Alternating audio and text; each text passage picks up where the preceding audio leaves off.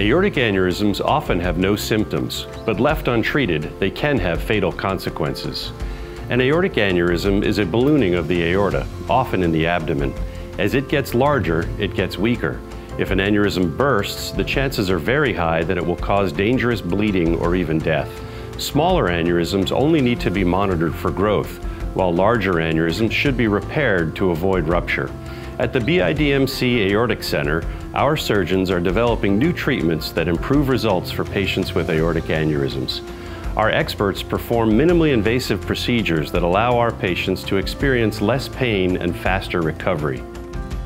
Use our checklist to assess your risk and talk to your primary care physician for more information.